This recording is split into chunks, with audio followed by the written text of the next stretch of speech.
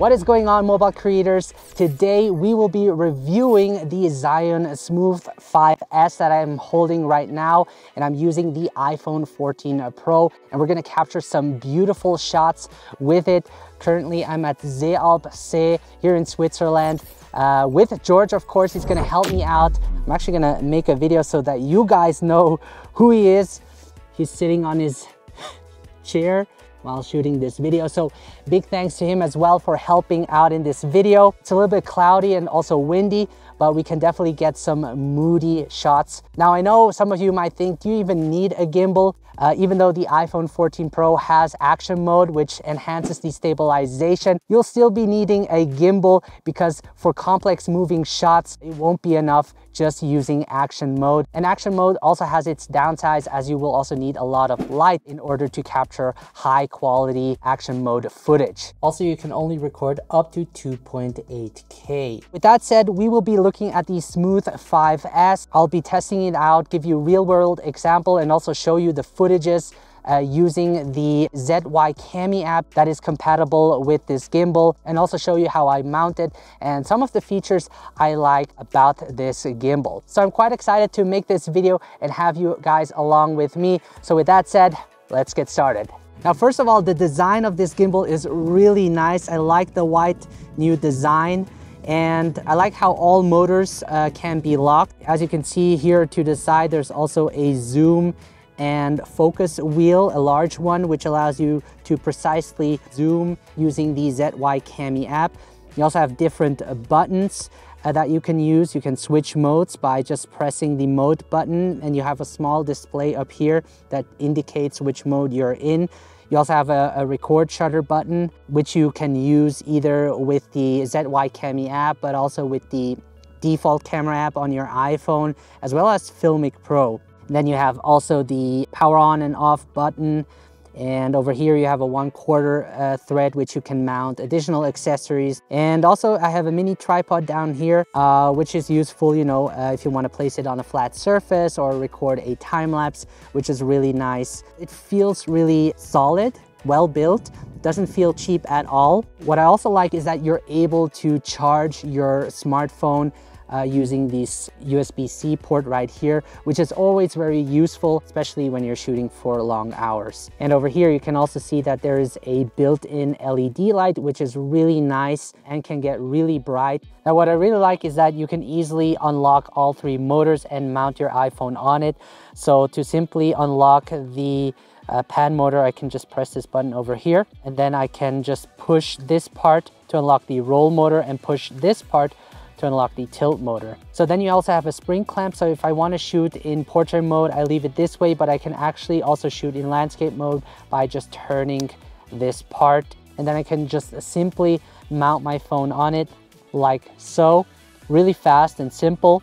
And then to balance your phone, you'll have to place your gimbal on a flat surface. It's not a perfect flat surface, but we can work with it. And then I can just unlock the screw over here and just slide it so that it doesn't fall on one of the sides. Press the power button here on the side, and when I move the gimbal, you can see that it actually follows my hand movement. I currently have it in pan follow, and it feels really good. It responds well. Could also use it with third-party lenses because the motors are actually really strong. Let's now test this gimbal out and get some awesome footage. So right now I've set it to pan follow, which locks the tilt motor and allows me to create smooth pans. For the highest quality possible, I'll be shooting in 4K, and to slow down my footage, I'll choose 60 frames per second. What I like to do is that I actually just create a nice slide shot, easily slide from right to left.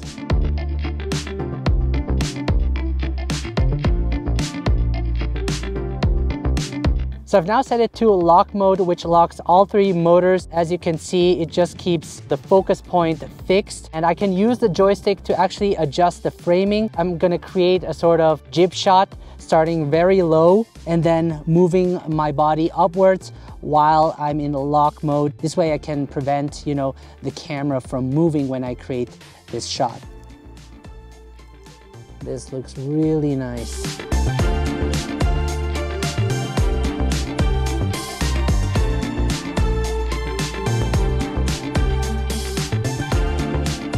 Now the next shooting mode is the follow mode, which I use most often because it only locks the roll motor but gives me the freedom to pan or tilt the camera. And for that, I like to use it when I create a rotation shot, for example, of George, where I orbit around him, which really looks dynamic. And also for other shots, if I want to maybe reveal a location, I can also start by tilting down and pushing up slowly, revealing the location. And there are really many ways you can create gimbal moves using the follow mode. That's why I use it, I would say 90% of the time. Now, in order to recenter your gimbal, just double press on the trigger button and it will do so. So another creative shot you can get with the Smooth 5S is by getting low to the ground with your camera. And you can do that by flipping the gimbal upside down slowly. And as you can see, you can get really low to the ground while holding onto the mini tripod and then creating a push forward shot, which will look really dynamic in your video.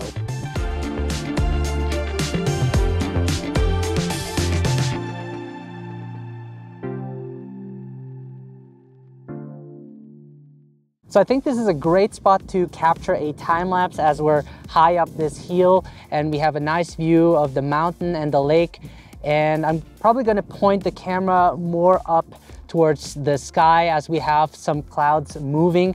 So I'm actually going to place the gimbal over here. And as you can see, the great part about having this mini tripod is that you can really place it on a flat surface. And then I'm actually going to set my composition.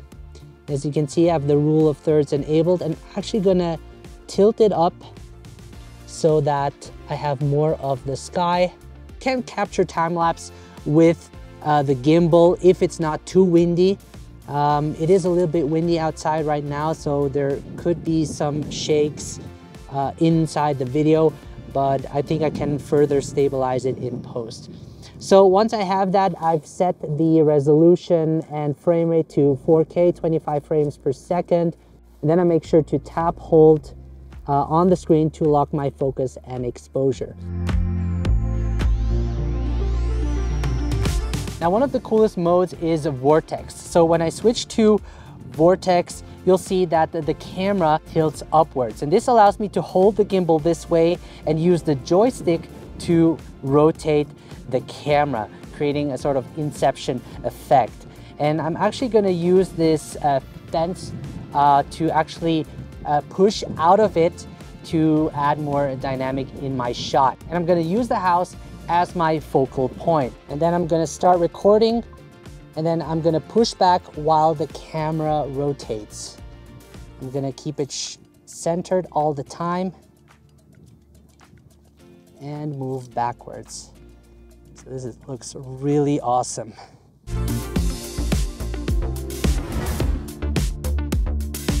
Now there's another feature called Go Mode. So by press and holding the trigger button, you'll see that the motors react more sensitive to my hand movement, which can be great if you're shooting action type scenes.